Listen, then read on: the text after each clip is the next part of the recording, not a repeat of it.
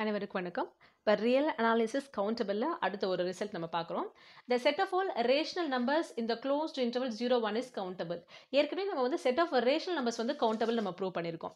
இப்போ rational number நமக்கு ஜென்ரலாக என்ன ஃபார்மேட்டில் இருக்குன்னா P/Q ஃபார்மேட்டில் இருக்கணும். இந்த டினாமினேட்டர் வந்து கண்டிப்பாக நாட் ஈக்குவல் டு 0. இப்போ இந்த ஃப்ராக்ஷனோட வேல்யூ வந்து லைஸ் பிட்வீன் 0 and 1னா என்னவா இருக்கணும்?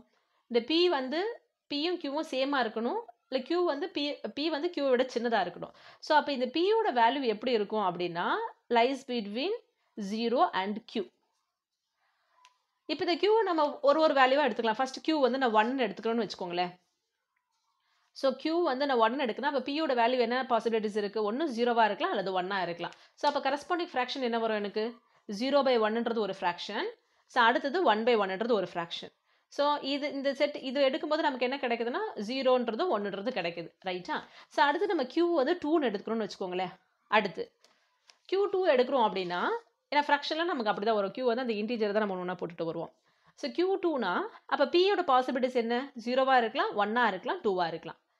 ஸோ அப்போ P/Q எடுக்கும்போது 0/2ன்னு எடுத்து அது அகெயின் 0 தான் வரப்போகுது. அடுத்து 1/2, ஸோ அடுத்தது 2/2. ஸோ அப்போ நமக்கு என்ன கிடைக்குது அப்படின்னா 0, 1/2, 1 கிடைக்குது. ஸோ அதே போல் Q3ன்னு எடுத்துக்கோங்களேன். Q3ன்னு எடுக்கிறோம் அப்படின்னா Pயோட பாசிபிலிட்டி 0, 1, 2 and 3. ஸோ அப்போ அந்த ஃப்ராக்ஷன் என்ன கிடைக்கும் நமக்கு? 0/3, 1/3, 2/3, 3/3. ஸோ அப்போ என்ன வரும் அப்படின்னா நமக்கு 0 கிடைக்கும், 1/3 கிடைக்கும், 2/3 கிடைக்கும், 3/3 இஸ் அகெயின் 1. ஸோ இந்த மாதிரி நம்ம எல்லாமே எழுதலாம். இப்போ ரிப்பீட்டடாக இங்கே 0 இருக்குது, எல்லாத்துலேயும் 0 வருது பாருங்கள். ஸோ அப்போ நம்ம என்ன பண்ணுறோம்? அந்த க்ளோஸ்ட் இன்டர்வல் 0, 1ல் இருக்கிற ரேஷனல் நம்பர்ஸ் மட்டும் எடுக்கும்போது ஒன் டைம் வர்றது மட்டும் ரிப்பீட்டடாக வந்தாலும் ஒரு டைம் எழுதிட்டு மறுபடியும் அந்த எலிமெண்ட் எழுத வேணாம். 0 எல்லா செட்லேயும் வரும். எல்லா கேட்டகரி இந்த Q1, 2, 3 இந்த மாதிரி எது எடுத்தாலும் 0 வரும். ஸோ 0 கண்டிப்பாக இருக்கும், 1 இருக்கும். ரிப்பீட்டட் ஆகாதது அடுத்தது நம்ம எழுத போகிறோம். ஸோ இந்த 1/2 வேறு எதுலையும் வராது, இங்கே எழுதுகிறோம். ஸோ இப்போ இந்த 1/3, 2/3, 3/3 தான் 1 ஆல்ரெடி வந்துடுச்சு. இப்போ 4க்கு அதே போல் என்னென்ன பாசிபிலிட்டிஸ் இருக்குது பாருங்கள். 0/4னா 0 ஆல்ரெடி எழுதிட்டோம். அடுத்தது 1/4 எழுதலாம். 2/4னா அகைன் 1/2, ஸோ எழுத வேண்டாம்.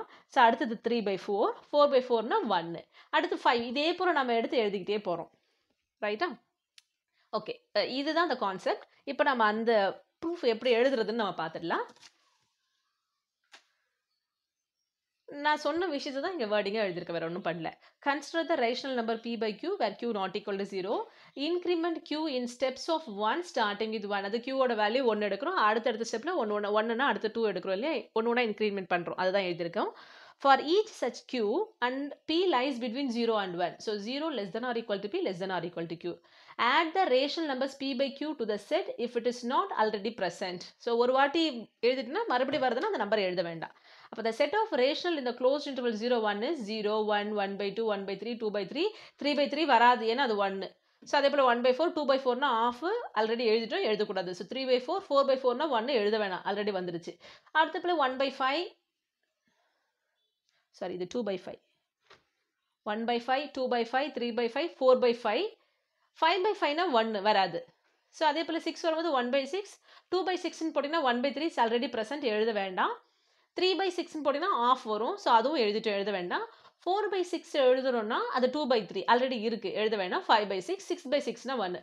ஸோ இந்த மாதிரி ரிப்பீட் ஆகாமல் அந்த கலெக்ஷன் என்ன இருக்கோ அதை நம்ம ஒரு எழுதியிருக்கோம், நம்ம அவ்வளோதான். ஸோ அப்போ நம்ம என்ன பண்ணலன்னா இங்கே ஒரு பைஜெக்ஷன் ஃபங்க்ஷனை நம்ம ஃப்ரேம் பண்ணலாம்.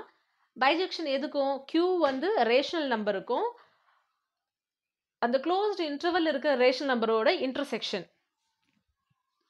அதுக்கும் என்னுக்கும் ஒரு bijection. பைஜெக்ஷன்னா 1, 1 and on to 1 to 1 correspondence where each rational number is mapped to its index. இண்டெக்ஸ்னா அது லேபிள் பண்ணுறது.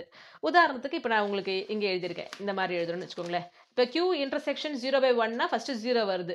0 வரும்போது அதை லேபிள் அது N1ஓட பண்ணுறோம். ஸோ அப்போ நீங்கள் இது லேபிள் பண்ணுறதுனா நீங்கள் இது A1 கூட நீங்கள் எடுத்துக்கலாம்.